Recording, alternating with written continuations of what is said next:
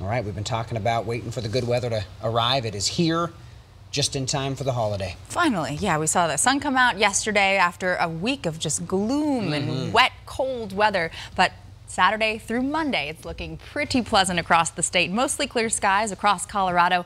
A really nice morning here in Denver. Also up high in the mountains, we'll see more melting throughout the course of the weekend. And if you're heading into the foothills for maybe doing some hiking, just be aware that it is going to be a bit breezy at times. Satellite and radar not showing any watches or warnings across the state. Temperatures right now, we're in the 20s and low 30s out into the high country. So a cold start to our morning out west, upper 40s into Grand Junction, and 50 degrees out at DIA. 46 right now into Littleton and Highlands Ranch. Boulder in the low 50s. You'll probably want a sweatshirt early on, but by this afternoon our temperatures will feel really nice. Some t-shirt weather in store.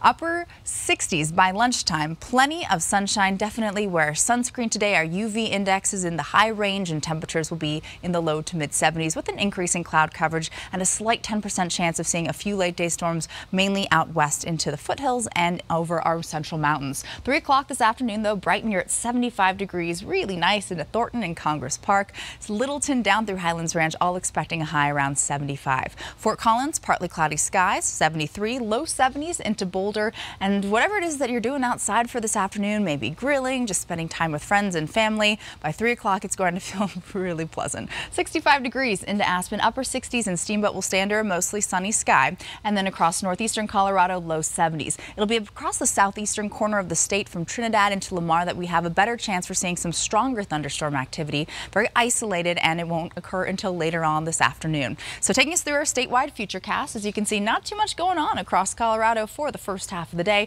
Winds will kick up from the south about 12 o'clock. Slight chance for a couple of late day showers. Overall risk of severe weather is low, but by 5:30 tonight could be seeing some stronger storms develop across the southeastern corner of the state. We'll be under a partly cloudy sky here in Denver, but overall up and down the I-25 corridor for today should stay mainly dry. It'll be tomorrow that will start off mild once again in the 40s. By 1:30 in the afternoon, some scattered late day thunderstorm activity into the high country. That'll move across the plains, but very limited for the majority of the front range. And then by Monday, things will get a little bit cooler for our Memorial Day. So taking us through our 7-day forecast, chance for a few scattered late day storms on Sunday, but a high of 78 degrees tomorrow. So whatever plans you have outside should not be interrupted too much by weather, especially today. By Monday, though, a better chance for seeing some evening thunderstorms. It looks like right now the Boulder will be in good shape for the morning. Mostly sunny with increasing cloud coverage and some cooler weather to start this week, but overall we're back in the 70s with overnight lows in the 40s and 50s. That's what I'm talking about. Even that 60-degree day, just as long as it goes away quick, back to nice weather, we'll take it. Exactly. Hey,